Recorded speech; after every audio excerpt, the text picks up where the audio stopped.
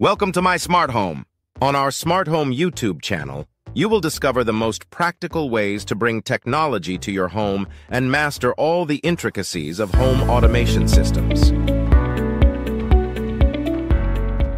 Get ready to build a smarter home every day with tips, detailed reviews, and brand new technologies that will make your life easier. Controlling your Samsung TV with Apple HomeKit makes your TV experience smarter and more convenient. While Samsung TVs don't natively support HomeKit, you can bridge the gap using intermediary platforms like Homebridge or Hoobs. Start by setting up Homebridge or Hoobs on your computer or a Raspberry Pi device. Once installed, add the Homebridge Samsung TV plugin to integrate your TV with the HomeKit system.